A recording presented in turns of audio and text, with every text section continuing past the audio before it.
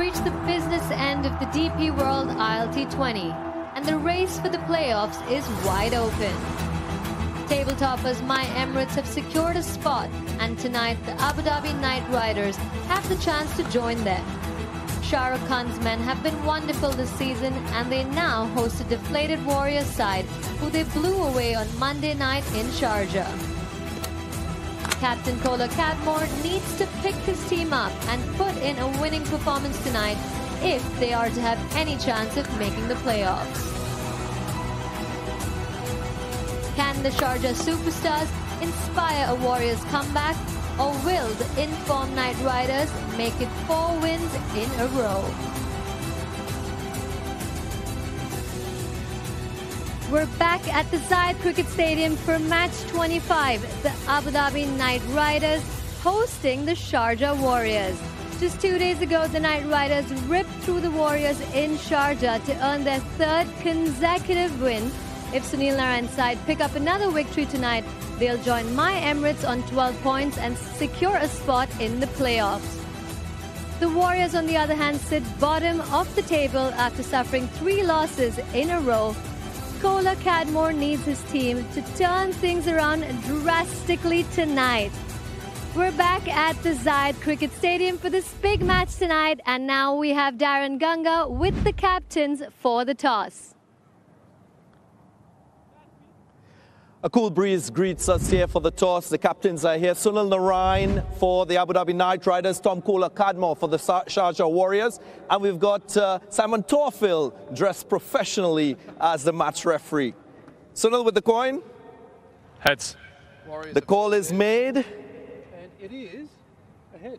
Head. We're going to bowl first. So Tom, if you step this way, yeah, just tell us why you've made that decision to bowl first. I think just to know what we need to chase tonight. Obviously, it's a must-win game for us, so we're able to then know what we need and hopefully can go out and chase it down. Is it a case of winning not being everything, but the only thing for you tonight? Yeah, I think so. Obviously, our net run rate's not looking that healthy at the minute, so yeah, we need to get 2 wins to have any chance of getting in. So obviously, there's kind of a lot on it for us tonight, and hopefully we can go out and perform. Same opposition as the last game. You brought in 2 big-name T20 players, Rashid and Livingston. Did you have a quiet word with them about your expectations from them? No, I've got no expectation. Like, obviously, they're world-class performers, so we're just lucky to have them in the team, and hopefully they can come out and show us what they can do. Yeah, you played here once before. What are the critical factors that you'll take into consideration to produce a win for you tonight? Obviously, normally it swings a little bit more here than the other venues, so hopefully we can get some early inroads and kind of build pressure that way. And then batting, I think it's actually looked quite a nice surface from kind of the whole tournament, so it's just about giving ourselves a chance as a batting order and being able to chase it down obviously later on in the evening. Go well today, Tom. Thank you. Let's get Sunil in here. Sunil, great to see you back. Could you tell us what your injury was that kept you off the field, and how is your hand now? A little bruise on the webbing, but it's getting better, so hopefully today goes well. Right, happy to bat first tonight? If we wanted to, we'd have probably done the same, but saying that last game we played here, we did well batting first, so it's nothing that we have to think too much, just try to apply, try to win the first 6 and then take it from there. Right, you started the season with a win, a couple losses, then a win and a loss, but 3 wins in a row. What's accounted for that consistency and success? I think it's different guys stepping up to the plate. Every game is someone different, and I think we always believe that we could win. So I think if you have that belief in the dressing room, it goes a long way, and I think we are playing better cricket than we were at the starting, so that's a plus. And who is going to fill that void left by Andre Russell? Obviously, you can't fill that void. You just have to come up with plans and situations. So hopefully, Bopara does a good job with the ball as he's doing with the bat as well. So we'll see how it goes and take it from there. All right, great to see you back, Sunil. All the very best to you and your team. Thanks. News from the middle, it's the Sharjah Warriors. They've won the toss and they will bowl first. Now the Sharjah Warriors have won the toss and chosen to bowl. We have lots coming up for you on Cricket Safari. Will the Warriors recover after their nightmare in Sharjah? David Willey reflects on the decision to retire from international cricket. And can the Knight Riders secure their place in the playoffs tonight? And joining me on Cricket Safari, Waqar Yunus and Simon Dool. Welcome. Hello. Nice to be here. Cool breeze tonight. It's getting cooler. I don't know what's going on with the weather in the UAE. It's getting cooler with the weather, but it's getting heated up in the tournament. Business end of things. Yeah, must win for the Sharjah Warriors. They've been poor. The last two games have been really poor from them. Batting performances in particular. Look for a change from them tonight. You want them, that top order is the key. But I think the key, when we get to this pitch report shortly, will be about getting through that first 3 or 4 overs, none down, maybe one at the most, and then try and make the most through the middle. But they need runs from the top. I mean, they got bowled out for 75. Absolute batting collapse for the Warriors at that point. Yeah, they're struggling. Not only the 2 games, but the last 3 games. I mean, they've not really helped their run rate also, because they lost heavily, and they really got to pick themselves.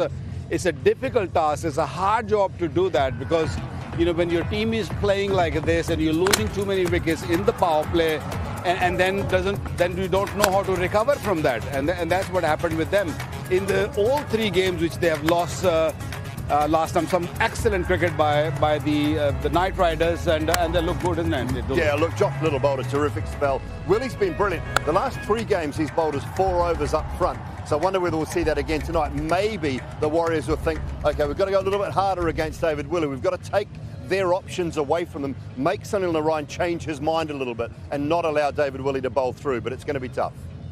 And like you said, I mean, even when you talk about Josh Little, like you said, they've had players who have stepped up when it's mattered the most. Yeah, they have. Abu Dhabi Knight Riders, I've been impressed this year. They were so poor last year. Yep. They could only go one direction, that was up, and they have done it well this year. They've lost the big man, though. I think that's a huge, crucial loss with ball, with bat, in the field, and just what he brings as a team environment. I think Andre Russell is a big loss for them. Shah Rukh Khan will be very, very happy, I'm sure. Absolutely, and the man who's happy right now is going to be Danny Morrison. He's ready for us with the pitch report. I'm looking forward to a huge party here, because the Warriors, they have to get up and win it. It's as simple as that. Now then, this looks gorgeous. Some of us not so. But I can tell you what, the boundary way out to the eastern side, 75 metres. The short side is only 60 and 75 downtown. Now, if you can see behind me, the breeze is quite strong, and that will help the bowlers in terms of protection, because the boundary is so much bigger than that side. Lefties, going to be eyeing that up massively. The 22 yards, well, the average first inning score here this year at ILT20 is 160, right? So 160 hasn't been good enough of late. The last 2 scores, 180 batting first, has been enough. Tom Collar-Cadman, he wanted to bowl first. Will that be wrong on this gorgeous 22 yards? Danny, he's always having the best time. Well, now talking about the Sharjah Warriors, bottom of the table, not a good place to be at this point for them. Really struggling with that net run rate, but they have some stars, and we know that. Liam Livingstone.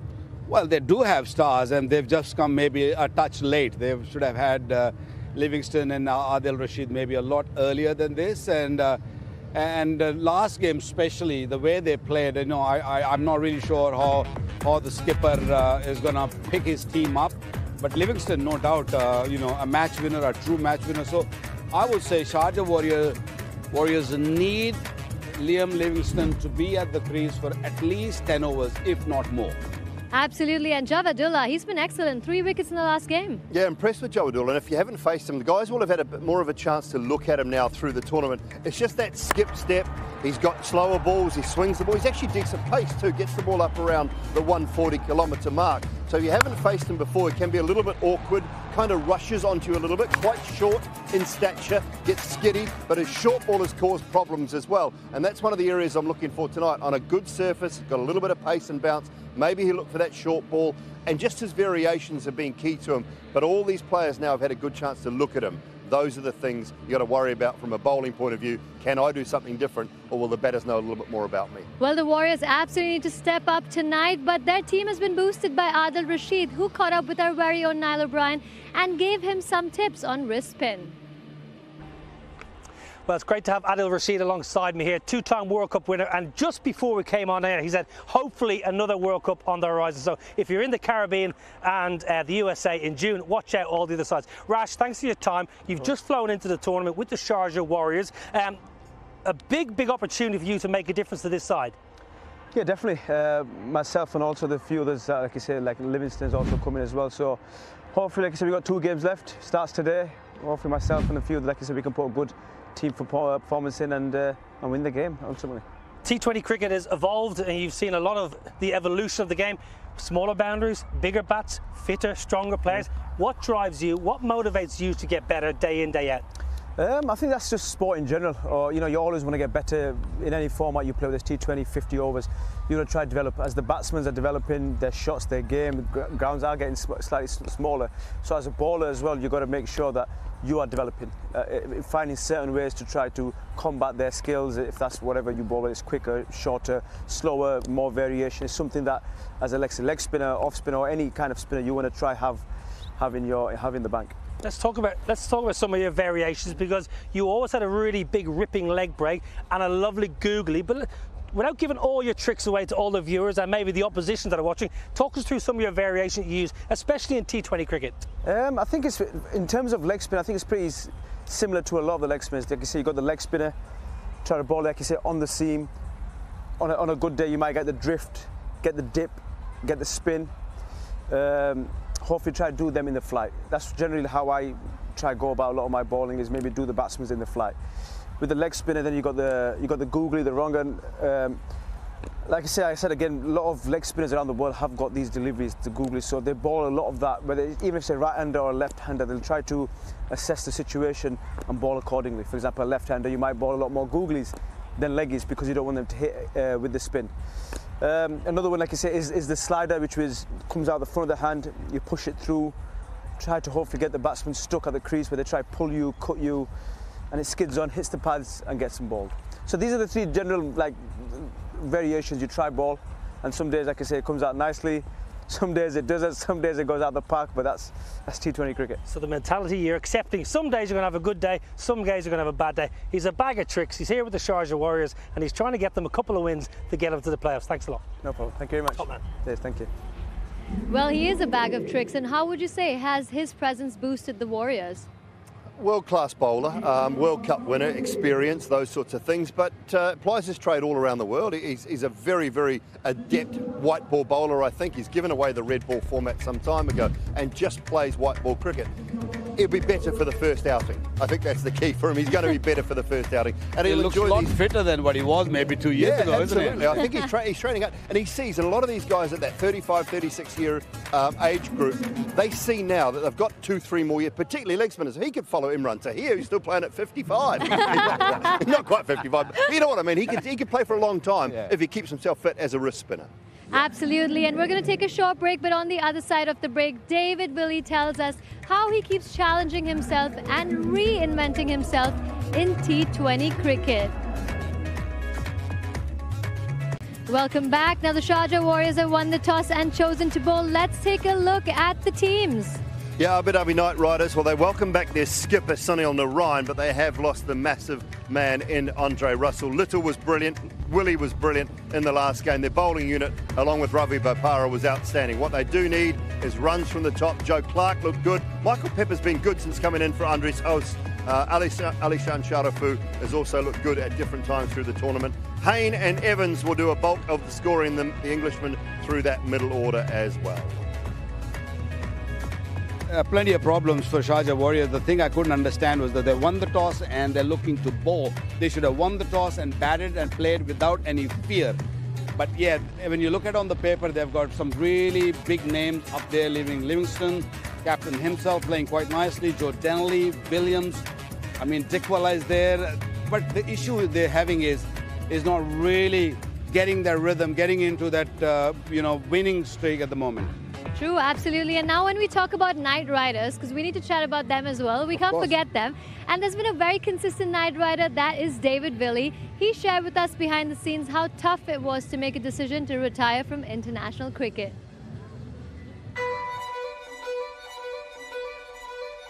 Look, I think the timing was right for me and my family. I played 8 years of international cricket and absolutely loved every minute of it.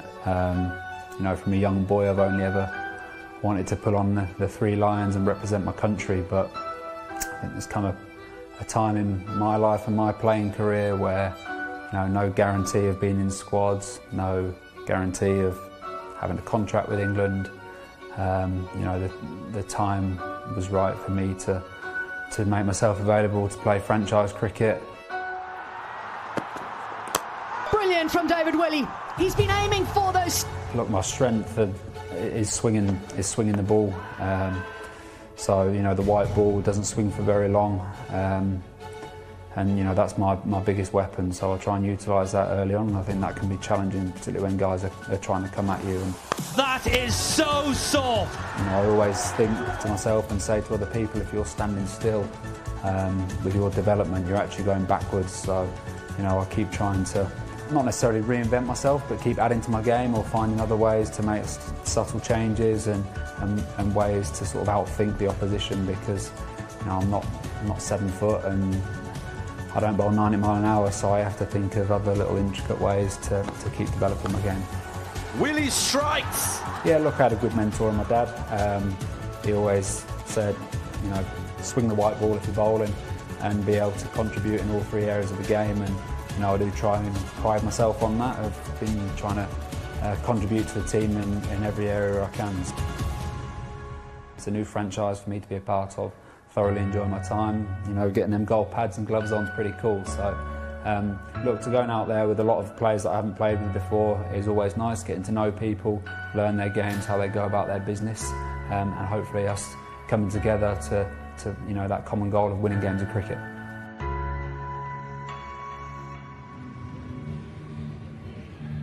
It's incredible when he talks about everyone sharing that one common goal to come together for cricket. Yeah, he is no doubt a very skillful cricketer. Unfortunately, he doesn't smile much, which is sad. But he brings a lot to the Knight Riders. He's a wicket taker early on. Bowls nice and straight. The best thing about him is he allows the ball to swing. He pitches it up, and if there is anything in the surface or any the ball stopping or moving off the surface, he will make sure that he extracts all of that. And we haven't seen him bat yet. He can really bat also. And now, Simon, Knight Riders batting is going to have to really set up. They're going to miss Ray Russ. So is it all going to be on Pepper and Hayne? Well, it is going to be on Pepper, Hayne. I think the English have to stand up. When you think about Pepper, Hayne, Evans, they're going to have to stand up and put in a performance for the Knight Riders. Ray Russ has finished innings off. He's been the #1 man at the back end of the innings. He's got them to positions where they've been able to score massive runs at the back end. But you look at Michael Pepper, you think about Sam Hayne, Evans, they've got the talent. But the English need to stand up tonight for me. If they are to do well, they put runs on the board, then they're every chance. I just want to get to final predictions. This is where it heats up with the commentators. I love Shah Rukh Khan, so I have to go with the Knight Riders. I love Shah Rukh Khan as well, but I've gone for the Warriors. All right, it's a split decision. I guess we're going to have to wait and find out, because on the other side of this break, it's going to be the Knight Riders taking on the Sharjah Warriors.